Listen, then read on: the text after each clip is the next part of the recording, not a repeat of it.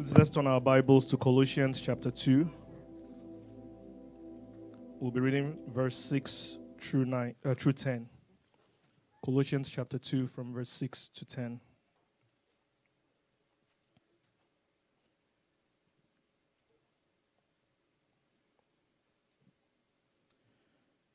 So I read, "As you therefore have received Christ Jesus the Lord, so walk in him, rooted and built up in him, and established in the faith as you have been taught, abounding in it with thanksgiving. Beware lest anyone cheat you through philosophy and empty deceit, according to the tradition of men, according to the basic principles of the world, and not according to Christ. For in him dwells all the fullness of the Godhead bodily, and you are complete in him, who is the head of all principality and power." Let us pray. Heavenly Father, we thank you for today. We thank you, Lord, for the opportunity to open up your word, O Lord, and to study at your feet. Father, Lord, our prayer this morning, O God, is that even as your word comes forth, Lord, let it come with light and understanding even unto us in the mighty name of Jesus. Father, Lord, in the areas of confusion which we may be struggling with, Father, Lord, let your word bring clarity in Jesus' name. Father, Lord, in the areas, oh Lord, that we are seeing darkness, we are seeing occlusion, we are seeing blindness of any sort, Father, Lord, we pray that your word will open our eyes to your truth this morning in Jesus' name. Father, Lord, let your word not leave us the same in the mighty name of Jesus.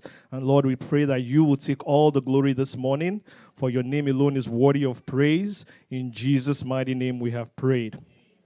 Amen. The title of our message today is Rooted in Christ. Rooted in Christ. So turning back to Colossians chapter 2, in our reading, we see that Apostle Paul uses the metaphor of root, of a tree root, to exhort the Colossian church on how to walk and grow in Christ. So the Apostle Paul uses the word root. So if we turn back to Colossians chapter 2, verse 6. From verse 6, we see, "As you therefore have received Christ Jesus the Lord, so walk in him." Verse 7 says, "Rooted." And that is sort of where we are anchoring on today. He uses the word root to exhort the Colossian church on how to walk and grow in Christ. The benefit of using the metaphor of the root system of trees, is that most of us are probably familiar with that. Most of us have a basic understanding of the importance of roots in trees, in plants and in trees.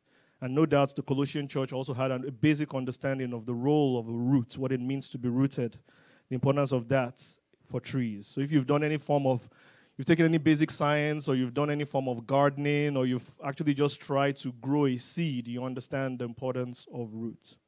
So it's with that basis that we'll examine this word rooted in Christ that we see here in verse 7. The apostle uses the word to indicate that just as for a tree to grow well, it needs to be rooted in good soil.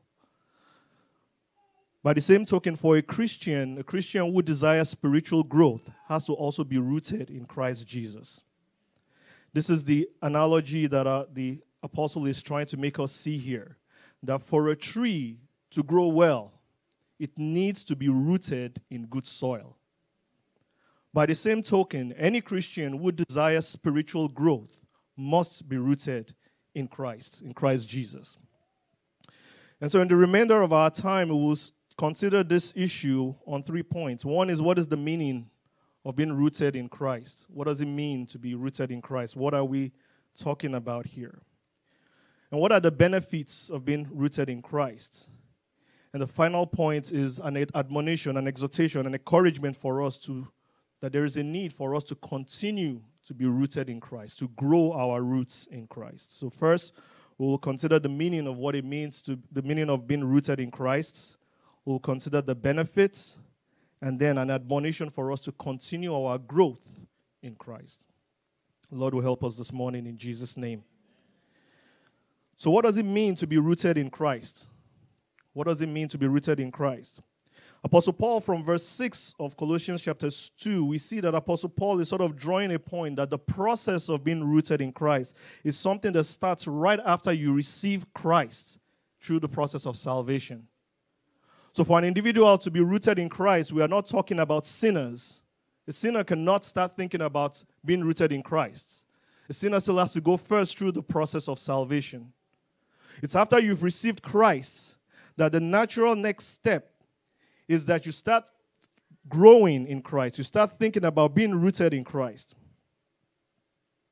I mean, it's the same thing. When we plant a seed in the ground, the first natural step for that seed is for it to start yielding roots, start growing roots, and trying to grow those roots into the soil. By the same token, a Christian or someone who is new, who has just been saved, who has just been redeemed, who has just experienced salvation, that person needs the very next step. You don't just remain at that point. The very next step is for you to start growing into Christ, growing your roots into Christ. But I find it very useful, in studying, in preparing for this message, to view the state of a Christian who has just been saved as that of a seed. In other words, a Christian, at the points of salvation, you are just like a seed. Why? Why is that a good thing to say? Well, the Bible teaches us that salvation does one thing.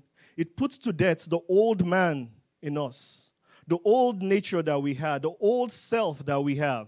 That is what salvation does. It crucifies it. Romans 6 verse 6, let's quickly read that. Romans 6 verse 6 makes this very clear. It says that knowing this, that our old man or our old nature or our old self was crucified with him, that the body of sin might be done away with, that we should no longer be slaves of sin. In other words, what we used to be prior to the point of salvation is now dead. It has been done away with. It turns out to be all that we know, all that we knew up to that point in time. It has been done away with. Ephesians 4:21 and 22 also says the same thing. Talks about putting away the old nature. And the reason for that is that the old self, we can liken that to a bad tree, as Jesus talks about in Matthew 7 and 17, where he says that the good tree bears good fruits and the bad tree bears bad fruits. Matthew 7:17. So the power of salvation is to crucify the old sinful nature and replace it with a good seed that has the potential to now grow into Christ. It does away with the old nature, the old self, all that we knew up to that point in time. It does away with it, and it replaces it with a good seed that has a potential. And that's why in 2 Corinthians 5 and 17, the Bible tells us that if any man be in Christ, he is a new creation.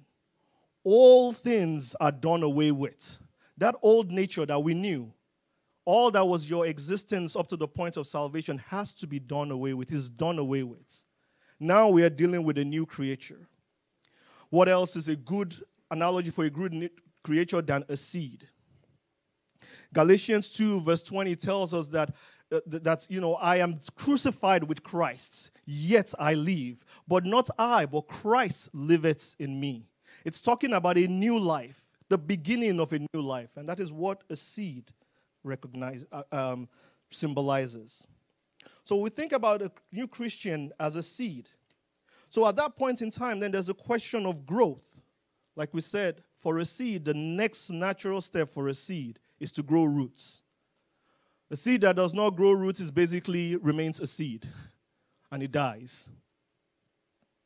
So we have to now start growing roots. And the purpose for growing roots is that we need to know that we need to now grow into a new nature, into a new Christ-like nature. A Christ-like nature that is complete opposite of our old sinful nature. And so what Apostle Paul is making us realize here is that the ability to grow into this new nature is only possible in Christ. It's only possible when we are rooted in Christ. We do not grow into a new Christ-like nature by studying books, by getting degrees, by listening to wise men, or by convincing ourselves that we need to do it. But rather, it's only possible in Christ. And this is what being rooted in Christ is all about. Recognizing that need.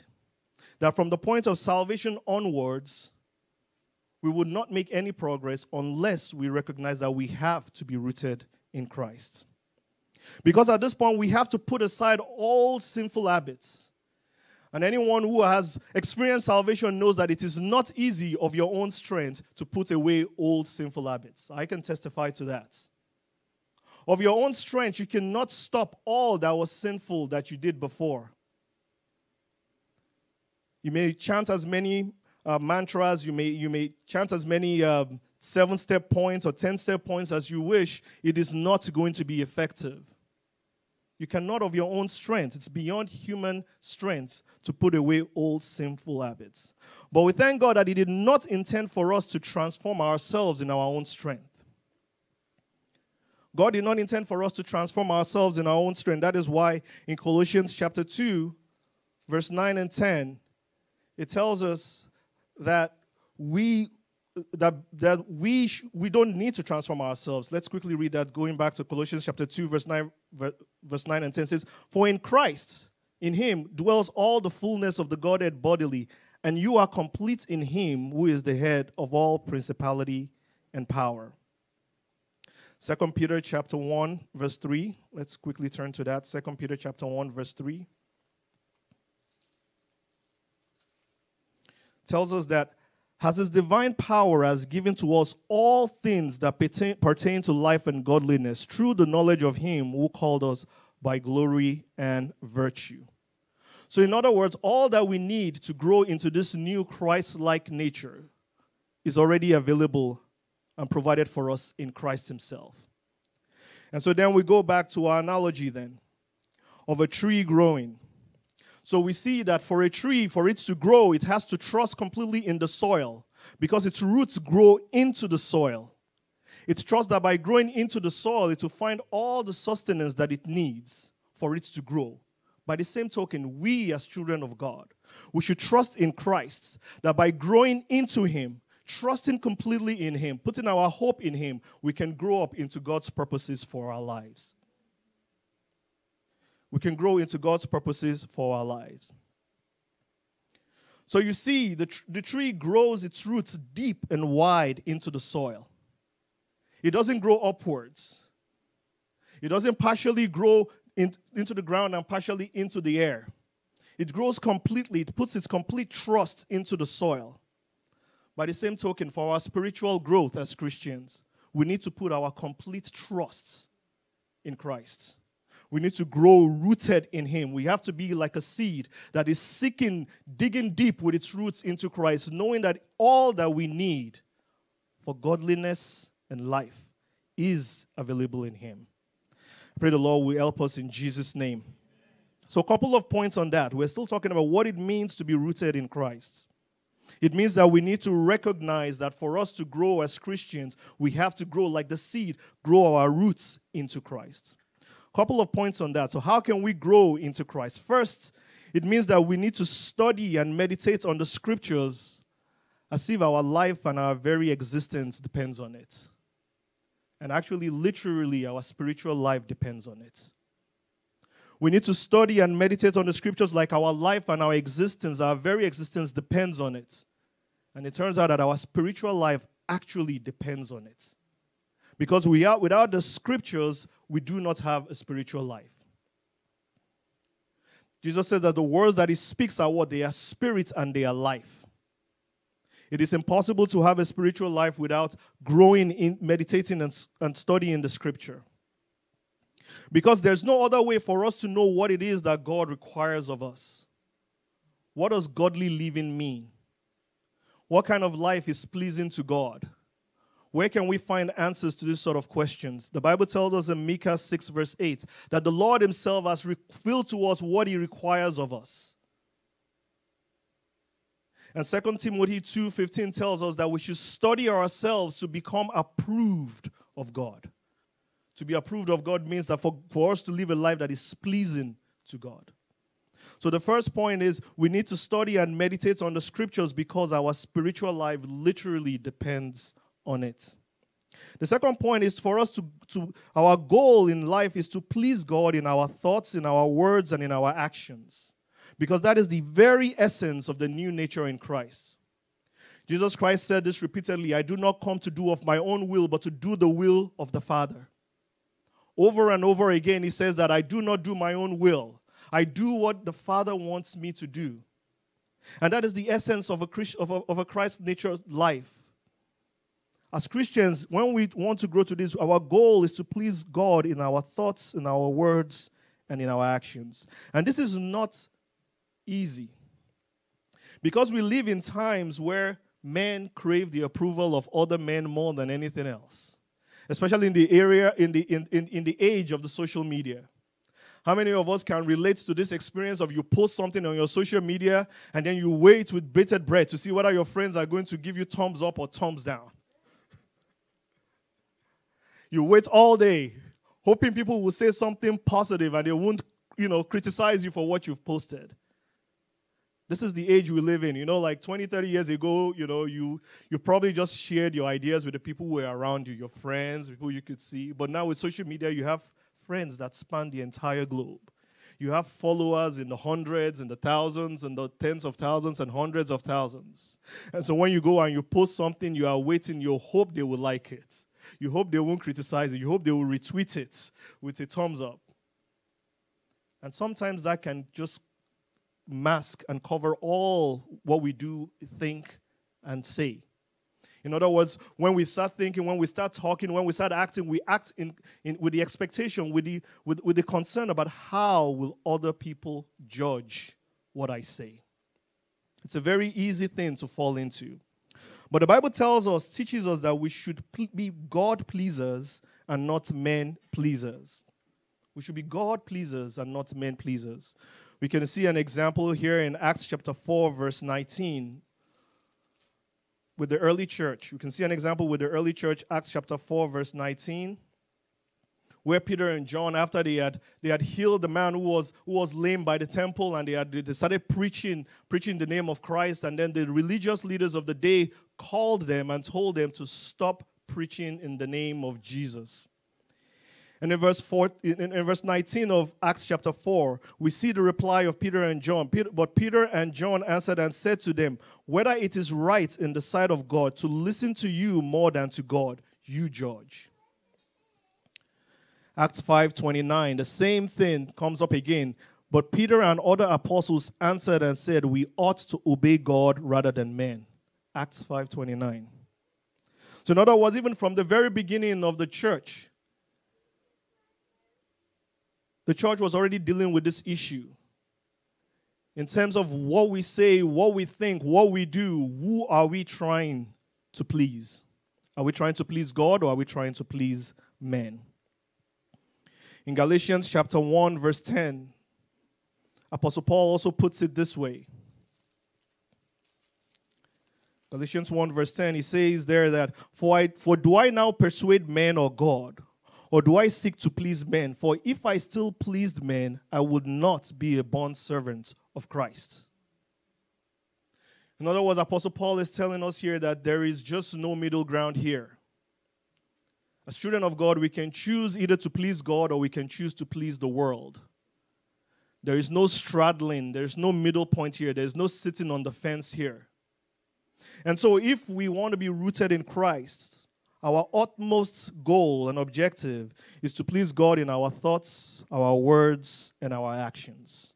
I pray the Lord will help us in that in Jesus' name. So having looked at what it means to be rooted in Christ, which is the recognition that after the point of salvation, for our spiritual growth, for us to move forward in our spiritual life, we need to grow as a seed would grow into Christ. We need to meditate on the Word of God. We need to study the Word of God. We need to seek to please God in all that we do. The second point is, what are the benefits? What are the benefits of being rooted in Christ? And so we turn back to our text, Colossians chapter 2. Colossians chapter 2. In verse 7, we see here the apostle actually lists out 3 points, 3 reasons, 3 benefits of being rooted in Christ. So I'll read verse 7 again. Rooted and built up in him and established in the faith as you have been taught, abounding in it with thanksgiving. We see 3 points here. The first point is that those who are rooted in Christ are actually built up in Christ. What does that mean? That means they experience continually a healthy and fruitful spiritual growth according to God's purposes for their lives. That means constantly they are growing spiritually. Constantly they are bearing fruits spiritually according to God's purposes for their lives. We can see a similar things with trees. A tree that starts from a seed that has a good soil, has good roots, grows well in its roots. It grows first down into the roots, deep and wide. That tree then will now manifest on the outward. It will grow tall. It will have healthy barks, healthy branches, healthy leaves, and bear healthy fruits. It's the same token. It's the same idea. Those who are rooted in Christ will grow. They will grow in good works and in spiritual maturity. The second benefit that the apostle lists here is that they'll be established in the faith. Those who are rooted in Christ will be established in the faith. What this means is that those who are rooted in Christ, for those who are rooted in Christ, their faith will not be shaken or lost by situations in life. They will not lose their faith because of heresies. They will not lose their faith because of tribulations. They will not lose their faith because of persecutions or any other kind of circumstance, whether it's good or bad. The apostle says he had learned how to abase and abound. Their faith is not subject to the circumstances that they are in. And we can see this similar to trees. Trees with good roots are able to sustain winds, the fiercest of winds and storms that will uproot all the other trees around them. Trees that have a good root system that goes deep and wide. No matter how fierce the wind is, they will stand up straight. They will not be damaged. In fact, it's well established that the survival of a particular tree depends very much on how well its roots are deep in the ground. So a tree that might grow very fast, very tall, but has very shallow roots, once a little bit of wind comes, it would actually fall. But a tree that takes time to grow deep first, grow deep, establish a solid foundation, that tree, when the winds come, when the storms come, that tree will remain standing. And Apostle Paul can tell us about this because he knew, a few things about the forces, the challenges that come against the Christian faith. Apostle Paul knew a few things about that. Apostle Paul knew what it meant to be under trial. He knew what it meant to face tribulations in ways perhaps none of us have, or maybe a few of us may have. He knew what it meant to face persecutions and all manners of trouble. Let's see, for example, in 2 Corinthians chapter 4. 2 Corinthians chapter 4, verse 7 through 9. Apostle Paul here says, "But we have this treasure in earthen vessels, that the excellence of the power may be of God and not of us. We are hard pressed on every side, yet not crushed. We are perplexed, but not in despair. We are persecuted, but not forsaken. We are struck down, but not destroyed." And if we jump forward to verse 16 to 18, "Therefore we do not lose heart. Even though our outward man is perishing, yet the inward man is being renewed day by day. For our light affliction, which is but for a moment, is working for us a far more exceeding and eternal weight of glory. While we do not look at the things which are seen, but at the things which are not seen, for the things which are seen are temporary, but the things which are not seen are eternal." Apostle Paul knows a thing or two about the things that war against your faith and my faith. Apostle Paul knows a thing about the deception that Satan might throw your way. We see in going back to our main text, Second Colossians chapter 2. Let's read verse 9. Verse 8. 2 Colossians chapter 2, verse 8. He says here, beware lest anyone cheat you through philosophy and empty deceit, according to the tradition of men, according to the basic principles of the world, and not according to Christ. Here is warning against deception. And the reason for that is that, sometimes what Satan cannot achieve through brute force, he can achieve through deception. What he cannot achieve through brute force, he will achieve through deception. I mean, history is full of churches, individual Christians, and entire ministries that have been just swayed away by heresies, by false doctrines. I mean, we might know this old folk tale about, the wind and the sun. The wind and the sun entering into a competition. Because there was this traveler who was traveling, and he had his coat on. And the wind says to the sun, look, that man is wearing, it's a cold day, he's holding on to his coat. I bet that I could blow that man's coat off. I could force that man to drop his coat. I could take it away from him. And so the sun says, well, I think I can do it.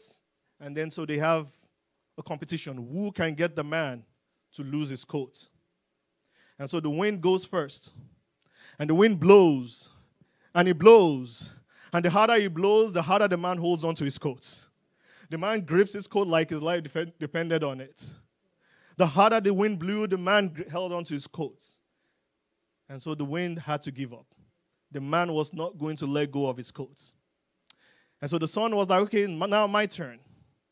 And so the sun shines bright and hot and very hot and very, very hot. And then the man takes off his coat, takes off his clothing as well, because it's very hot. The moral is that what Satan cannot accomplish through brute force, he will do through cunning. And so as much as we are wary of persecutions and trials and tribulations, let us also be on guard against heresies, against false doctrines. When Satan came to Eve, he did not threaten her. He did not threaten her to eat of that fruit. He did not appear to her in a very scary form. He came and he reasoned with her. He said to her and he pointed out to her something that seemed pleasing. The Bible said that after he had finished his persuasion, the tree looked pleasing to the eye. So I pray the Lord will help us. And one of the benefits of being rooted in Christ, having a solid grasp of basic doctrine, is that even when the world comes with things that might seem persuasive and seem nice and make sense, the word of God that is in us will help us to reject such doctrines so that we will not fall prey to heresies. May the Lord help us in Jesus' name. So three reasons or three benefits, as we're reading here from the apostle, of the benefits of being rooted in Christ. First, we've seen that those who are rooted in Christ will be built up in Christ. They will actually experience spiritual growth. The second reason is that they are established in the faith. They are not shaky. They are not swept away by the winds of either heresy or persecution. The third point we see here, reading from verse 7 of Colossians chapter 2. Colossians chapter 2, verse 7. Says, as you have been taught, so I'm jumping ahead, abounding in it with thanksgiving. Abounding in thanksgiving. The third point is those who are rooted in Christ abound in thanksgiving. What this means is that for those who are rooted in Christ, their sense of joy, peace, and thanksgiving is not determined by their circumstances. Those who are rooted, firmly rooted in Christ, their sense of joy, peace, and thanksgiving is not determined by their circumstances, but rather it is constant through Christ. It is constant through Christ. This is similar, as I was studying, this is similar to the evergreen trees that we see around us. We are privileged to live in a state that is called the evergreen state. And so we know that we have 4 seasons in this country, and we are in the beautiful season of fall, where what happens is that the leaves actually fall. The leaves actually fall. They change color and they fall. But you might notice that there are some trees that still remain green. They are called the evergreen trees. And there are all kinds of them. And there's a question of why is it that they, while other trees are shedding their leaves, while other trees have their leaves changing color, why is it that the evergreen trees are able to retain their green leaves? Studies show that it's because of their root system as well. They have a good root system and they're able to sustain nourishment throughout the year. And so what happens is that they tend to shed a little bit of leaf throughout the year, but not a lot. So they shed a little bit throughout the year, but not a lot. So in other words, they are in a constant system. They have a consistent system that keeps them evergreen. And by the same token, those who are rooted in Christ are also consistently have a sense of joy, peace, and thanksgiving that comes through Christ. They are not excited today because they won the lottery, and then sad tomorrow because it turns out they didn't actually win it. They read the ticket number wrong.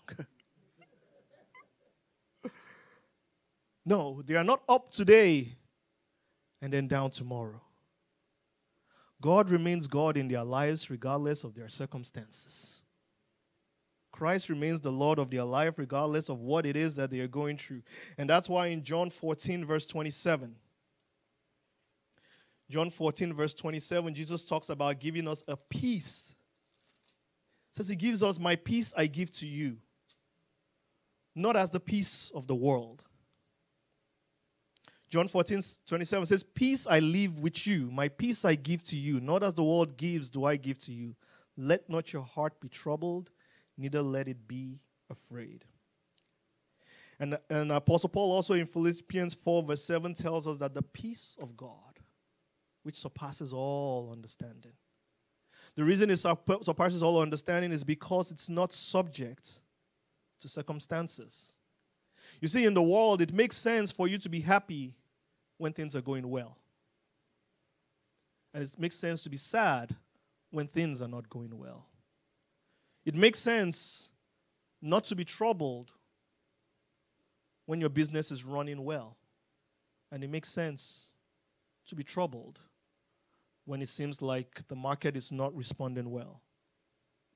But for those who are rooted in Christ, those who have chosen to grow into Christ, for them, it doesn't matter.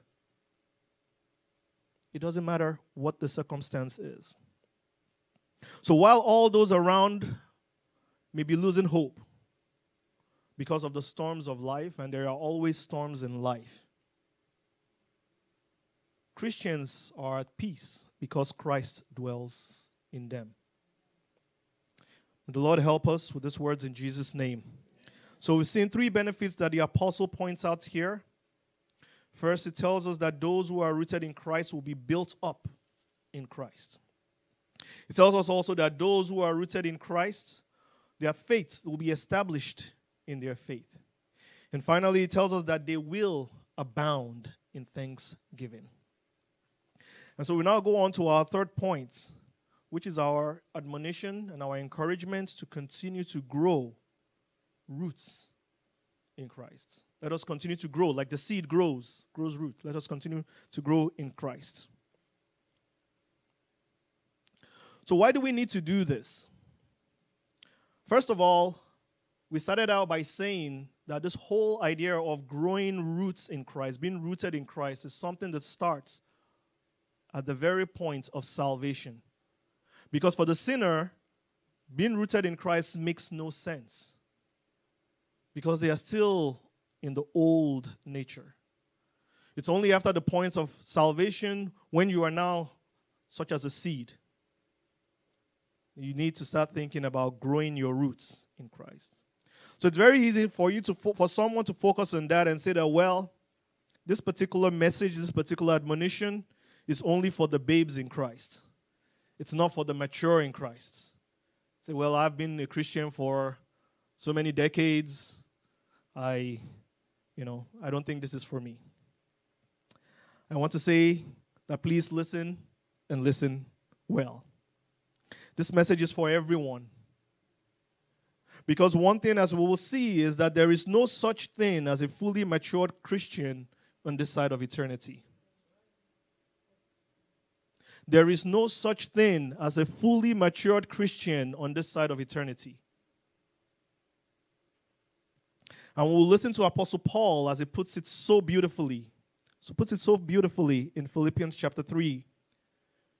Philippians chapter 3, verse 12 through 16, which is where we'll wrap up today. Philippians chapter 3, verse 12 through 16. So let's read it first, and then we'll spend the rest of our time in it. So this is Apostle Paul speaking. And I want us to just consider what he is saying here. When we consider what it means to be a mature Christian, to be a grown Christian, an experienced Christian, let us think about who Apostle Paul is, and let us listen to what he is saying here. He says here from verse 12 that not that I have already attained or am already perfected, but I press on that I may lay hold of that for which Christ Jesus has also laid hold of me. Brethren, I do not count myself to have apprehended, but one thing I do, forgetting those things which are behind and reaching forward to those things which are ahead. I press toward the goal of the prize of the upward call of God in Christ Jesus. Therefore, let us, as many as are mature, have this in mind. And if in anything you think otherwise, God will reveal even this to you. Nevertheless, to the degree that we have already attained, let us walk by the same rule. Let us be of the same mind. Apostle Paul here is calling to all Christians, and he's saying of himself that he does not think he is attained. He is pressing onward in his growth in Christ. He is pressing onward in his growth in Christ. So we'll use our analogy of the tree, and we'll start out by considering two questions. The first question, which I'm going to throw out to you, is do trees ever stop growing taller? Anyone want to answer that question? Do trees ever stop growing vertically? In other words, taller? Yes, that's correct. Yes, trees do reach a maximum height and they stop growing. They don't grow any taller. Second question, do trees ever stop growing? No. Thank you. Thank you very much. Wow. Sir? Thank you very much. Yes, trees stop growing taller, but they never stop growing. In fact, there was a study in 2014 by a bunch of scientists, and they looked at 700,000 trees across, I think it was 16 nations. And what they found out was that trees actually never stop growing. They never stop growing. Their heights, they may cap out in terms of their heights, but they never stop growing. So you could ask, what is going on? They found out that they grow wider. They pack on more and more mass. They grow wider and wider. And at the same time, the roots continue to grow. Because you see, there's an interesting thing. If you want to estimate the length of the roots of a tree, it turns out that you can actually estimate it based on the width of the trunk. There's an actual formula where you look at the width of the trunk and you can use that to estimate how wide or how long the roots of the trees is. And even not much more than that, and I'm going to quote now from this particular study. So the scientist says, and we are not talking about the tree equivalent of an aging crowd with beer guts.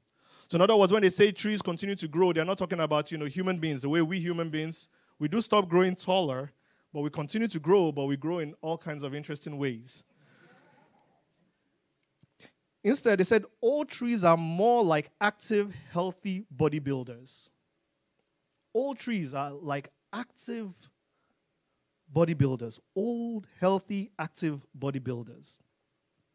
In fact, one of the scientists says that it's almost as if, imagine in your favorite sports team, that all the superstars there are like 90-year-olds because they continue to grow actively, building the bodybuilding, and they are very fit. Of course, that's not the analogy for human beings. But just imagine that.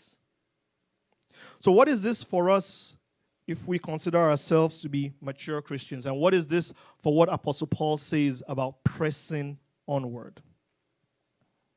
Here he's making the point that the older you are in Christ, and actually one final point that I should mention that the scientists observed is that actually it turns out that the older the trees are, the faster they grow. That was actually the one that actually struck me.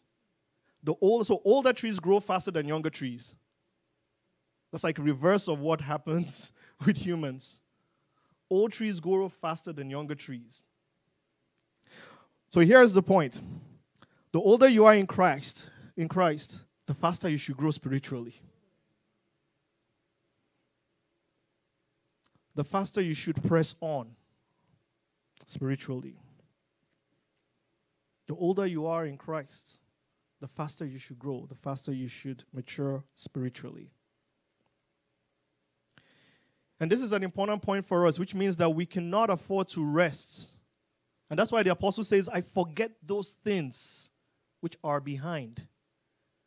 Because we know that one of the big limitations to growth in any aspect of life is complacency. At the point where you stop and you regard all that you've accomplished. And like the rich fool says, soul, you have accomplished. Now let's take a rest. That is the greatest limitation to growth in any way, where you become complacent. When you look at your own achievements and you just start reveling and celebrating and resting in that. So Apostle Paul tells us that he actually forgets. He forgets all that is behind him, all that he has accomplished, and he presses onward. So let us continue to press onward in spiritual growth. Let our roots grow deeper in Christ. Let it grow faster, even as we mature more in Christ.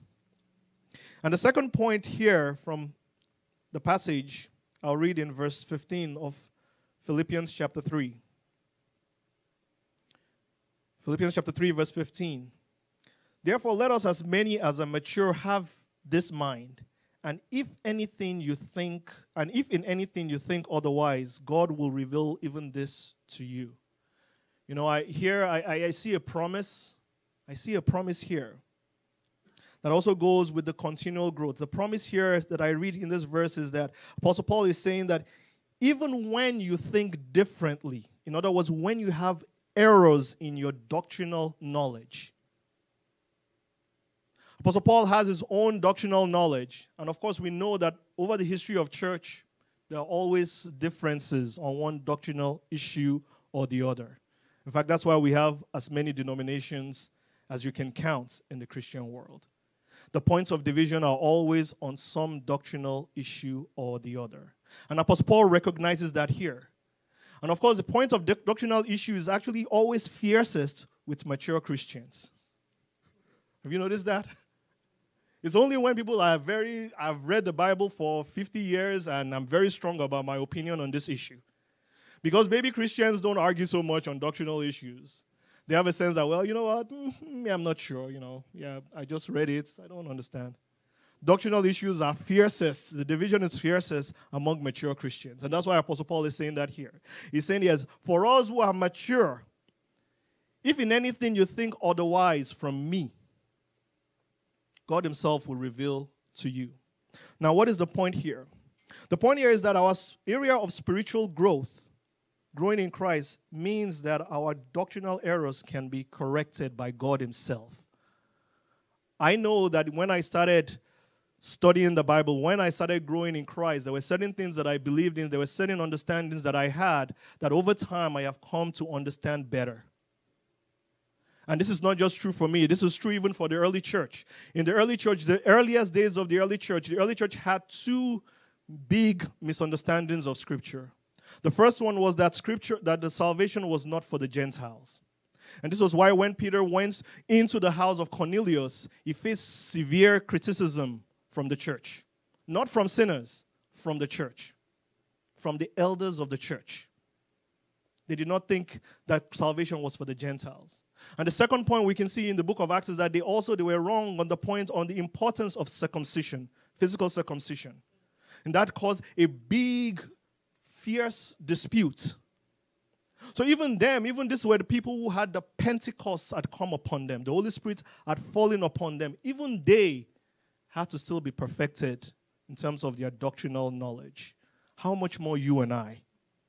And so it's in the process of growing, studying your scriptures, meditating on scripture, because I don't know any other way that your doctrinal errors can be corrected except when you are studying the scripture and the Holy Spirit speaks to you. It's not going to be in your life experience. Your life experience is only just going to make you double down on what you believe in, more often than not. But it's only in reading the scripture, and as Apostle Paul points out here, it's not any man that will correct you.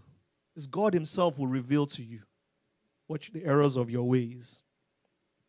And so this is one of the reasons why we need, even as mature Christians, to continue to grow. Let us not underestimate or grow complacent about the power of the scripture to transform even our own lives, to perfect us, because we all have our errors. Apostle Paul says that we know in part, we prophesy in part. That's true for all of us. May the Lord help us in Jesus' name. So even as we conclude, the admonition is for us to be rooted in Christ. Let us continue to grow into Christ. Let us recognize that it's in Christ that we have all that we need for godly living. It is only in Christ that we can attain all that we need to please God with our lives. We cannot do it of our own. And being rooted in Christ helps us to withstand all the heresies, all the plots of Satan to steal us away from the true and living God. Pray the Lord will help us in Jesus' name. Let us pray. Even before we start praying, I want us to just spend a moment to reflect on ourselves and ask God to help us. In any way you may have grown complacent, even in your spiritual growth, in my spiritual growth, let us pray for the Lord to have mercy upon us.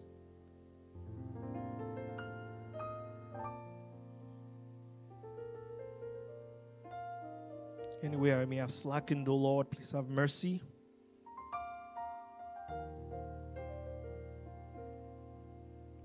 In Jesus' name we've prayed. Lord God, we thank you for your word this morning. We thank you, Lord, because your word reveals your will and your mind to us, O God. We thank you, Lord, because your word, not a thought or jot of it will fall to the ground void, O Lord. And so, Father, Lord, even as we receive your word today, O Lord, we receive it with faith, with expectation that your word will perform a work even in our lives, a work of transformation and renewing of our minds so that we can be more like Christ. Lord, we pray that even these words will not stand against us on the day of judgment, but rather by these words, O Lord, we will grow to be more and more like Jesus, the author and finisher of our faith. Lord, we pray that will be our testimony. In Jesus' name we've prayed. Let's share the grace and fellowship. The grace of our Lord Jesus Christ, the love of God, and the sweet fellowship of the Holy Spirit be with us now and forevermore. Amen. Surely God's goodness and mercy shall follow us all the days of our lives, and we should dwell in the house of the Lord forever and ever. Amen. Praise the Lord.